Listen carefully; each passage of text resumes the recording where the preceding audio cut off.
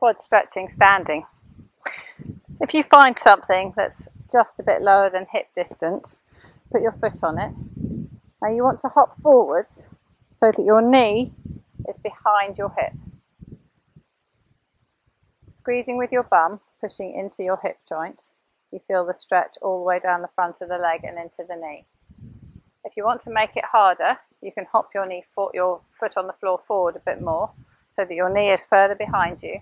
Push forwards with your hip joint, and you can take your arm of that side up in the air and reach over to create more of a stretch. Reaching up and over.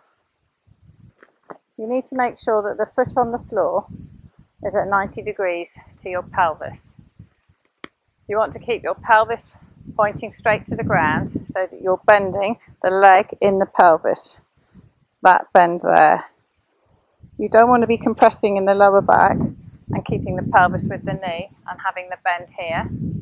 Equally, you don't want to be having the foot so that it's close to the bum and the bend is in the forward bend with the thigh bone. All that does is compresses the knee because this muscle here and the hamstring pry the knee apart, so it causes tension in the knee joint itself.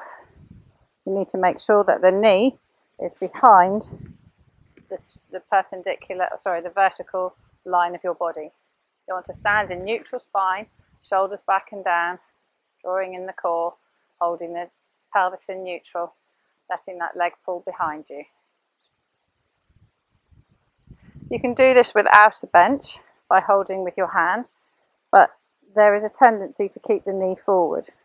So you need to make sure that the knee goes behind you and that you are pushing the hips forward as you pull the foot up or the knee back. It's a little harder doing it freestanding.